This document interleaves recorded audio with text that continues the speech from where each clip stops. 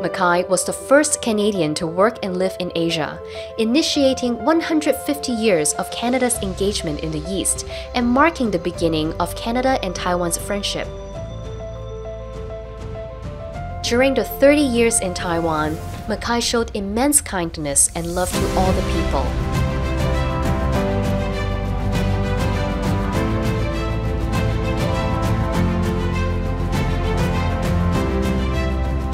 He was a man ahead of his time to take the first steps in amalgamating or making friendships between the Western world and Taiwan, and it has lasted for 150 years.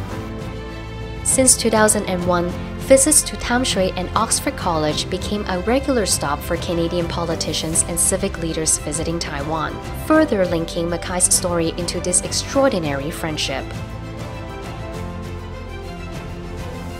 It is a friendship and a legacy that we will continue to celebrate. Today, Taiwan is a shining example of the values Dr. Mackay promoted so vigorously. Taiwan is a genuine and reliable partner for Ontario and for all of Canada, a country that upholds the rule of law.